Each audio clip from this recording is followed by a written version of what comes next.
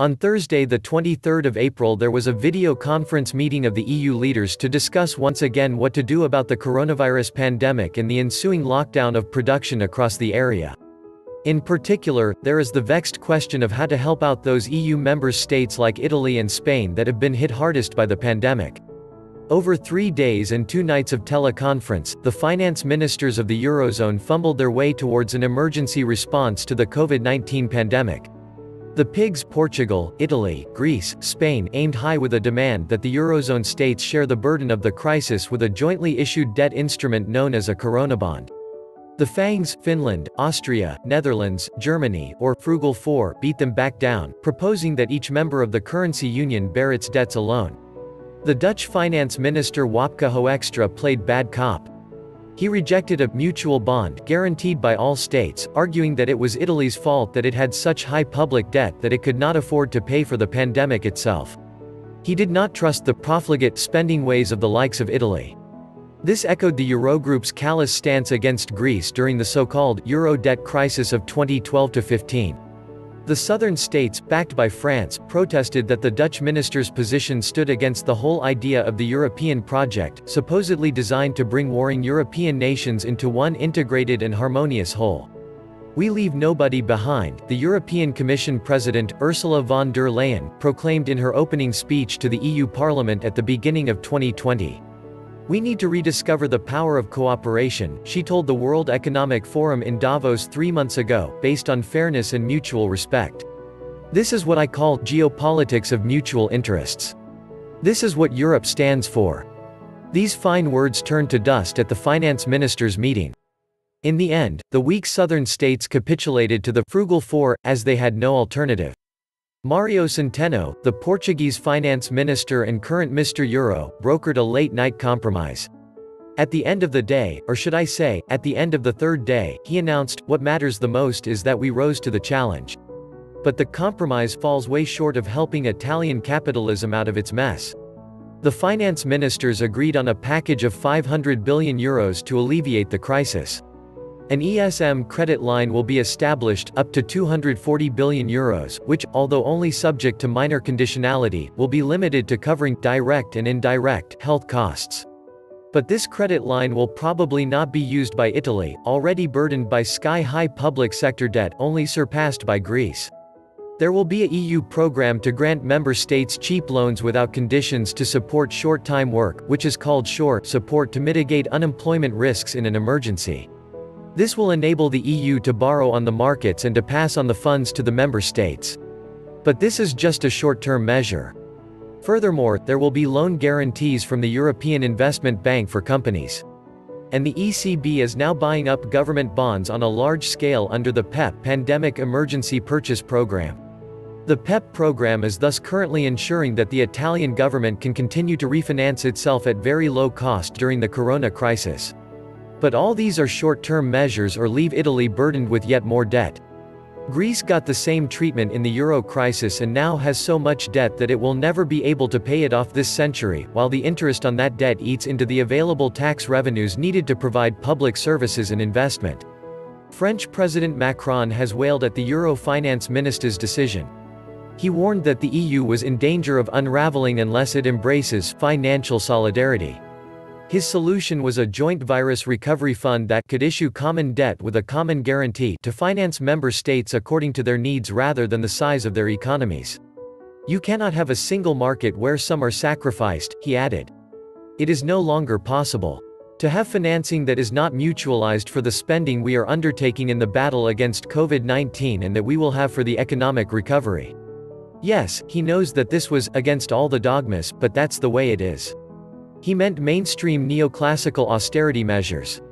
Macron recalled France's colossal, fatal error in demanding reparations from Germany after the First World War, which triggered a populist German reaction and the disaster that followed. "It's the mistake that we didn't make at the end of the Second World War," he said.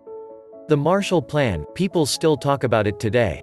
We call it helicopter money and we say, we must forget the past, make a new start and look to the future. Here Macron echoed the criticism of John Maynard Keynes in his famous critique of the imposition of reparations imposed by France, Britain and the US on Germany after WW1.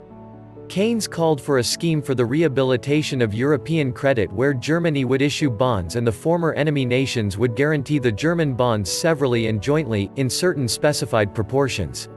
This Keynesian solution is in essence what is being proposed now with EU Corona bonds, to be financed and guaranteed by all member states. But even if Corona bonds were introduced, would that be enough or even the right solution to the massive slump that is now hitting Italy and all the weaker states of the EU? As right-wing Italian populist Matteo Salvini commented, "I don't trust loans coming from the EU. I don't want to ask for money from loan sharks in Berlin or Brussels." Italy has given and continues to give billions of euros each year to the EU, and it deserves all the necessary support, but not through perverse mechanisms that would mortgage the country's future. Italy has a huge public sector debt burden, not because the government has engaged in profligate spending. On the contrary, the government has adopted permanent austerity, running annual surpluses of tax revenues over spending, excluding debt interest, for 24 out of the last 25 years. This austerity has meant the running down of public services, the degradation of the health system so it could not cope with pandemic, and has added to the terribly poor growth in productivity and investment for over 2 decades. As a result, Italian government support in the pandemic will be minimal.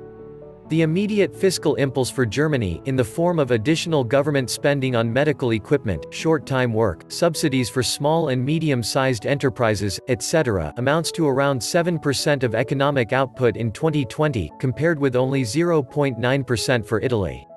The Italian economy has been in permanent crisis, but the negative economic effects of the corona shock have worsened it. On its own, Italy will not be able to get the economy back on track after the corona lockdown. According to the latest estimates by the IMF, nobody in Europe will have higher gross financing needs, maturing debt and budget deficit than Italy. All a corona bond would do is tide Italy's finances over for the period of the slump, but offer no way to restore the economy, employment and investment. After the slump, Italy's public debt would be even higher than the 130% of GDP it is now. The IMF expects the annual primary surplus on government finances to turn into a 5% of GDP deficit, while debt to GDP rises to 155%. That is why the interest being demanded by those prepared to buy Italian government bonds has been rising, especially relative to Germany, where the interest is actually negative. The reality is that Italian capitalism, like that of Greece, is just too weak to turn things around. I shall return to the unending tragedy of Greece and its prospects in the COVID crisis in a future post. But why is Italian capitalism so weak? And more to the point, why has Italy's membership of the Eurozone not produced a stronger Italian economy? The answer lies with the nature of capitalist accumulation. Unifying various nation-states into one fiscal and monetary unit poses huge problems for capitalism. Historically, it has only been achieved through military conquest or civil war. The Federal Union of the US was achieved that way by the military defeat of the southern states. Capitalism is an economic system that combines labor and capital, but unevenly. The centripetal forces of combined accumulation and trade are often more than countered by the centrifugal forces of development and unequal flows of value. There is no tendency to equilibrium in trade and production cycles under capitalism. So fiscal, wage or price adjustments will not restore equilibrium, and anyway may have to be so huge as to be socially impossible without breaking up the currency union. When the euro was devised, the aim was to bring about closer convergence and integration of EU states by monetary union. But the EU leaders set convergence criteria for joining the euro that were only monetary, interest rates and inflation, and fiscal, budget deficits and debt. There were no convergence criteria for productivity levels, GDP growth, investment or employment. Why?